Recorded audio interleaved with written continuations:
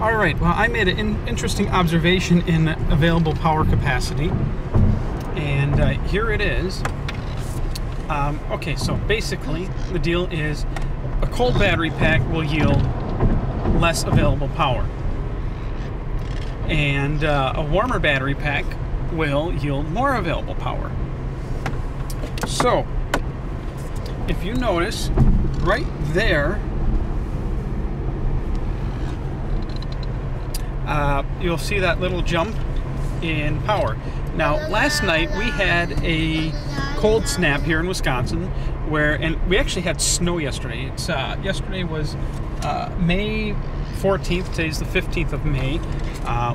We had snow yesterday, and mind you, 3 days ago, we were in the backyard in the kiddie pool on a nice 80-degree day enjoying the sunshine. That's Wisconsin weather. I've mentioned it many times in other videos how crazy weather we have.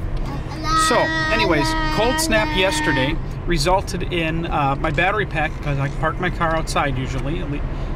Eventually you'll be able to get a nightly park in my garage after I'm done with my current project.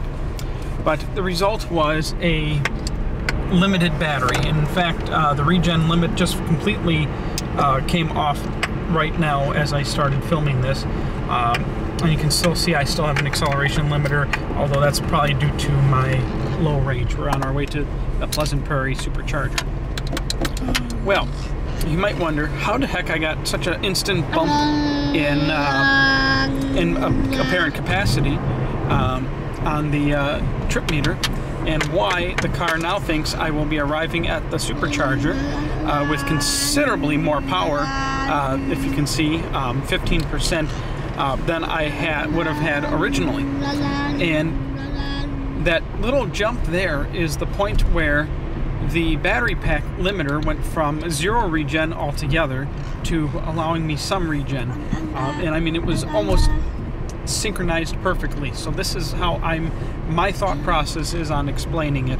Now, as usual with all things software related in Tesla motors, no, we can't be 100% sure because Tesla won't tell us. They're like Apple, where they have such a limit and restriction and grasp on everything on the car that they don't want the user or owner to be able to control anything. They want to hold on to as much control as they can. So I'm going based on my observations, and my observations are, once the car decided the pack was warmed up enough on the freeway here, and the range or available capacity estimates jumped up. So that was the difference between having no regen and having regen at all. Is the warmer, the battery pack is warm now, and or warmer, and now that regen's completely, the regen limiter is completely gone. Apparently I'm at good operating temperature. Vinny, can you please sit up, buddy? Vinny's gonna be a doctor.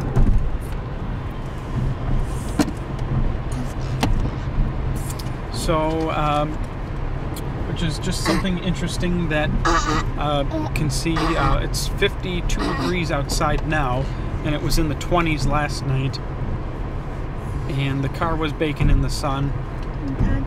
And so I mean that's just a real interesting, something interesting to see, is such a jump like that. Usually you'll see a jump like that if you go down a real big hill or find some way to get a massive amount of regeneration, which I was not able to.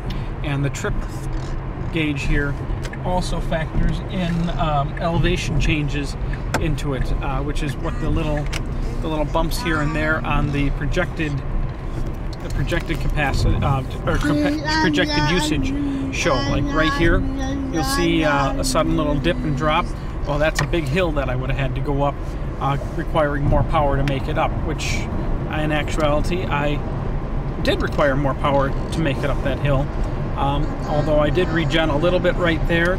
That was going from 40 miles an hour down to a dead stop at a stoplight, where then I made a left-hand turn and proceeded to go up a nice long hill. And now I've been on the freeway ever since, and being on the freeway has warmed up my battery pack at a considerable level,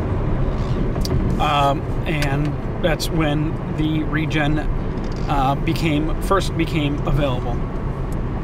And check that out. That's one of Amazon's new warehouses. Absolutely massive, and there's an even bigger one right behind it that people don't know about. I actually wish they didn't move here, because then I wouldn't have to pay taxes on my Amazon purchases.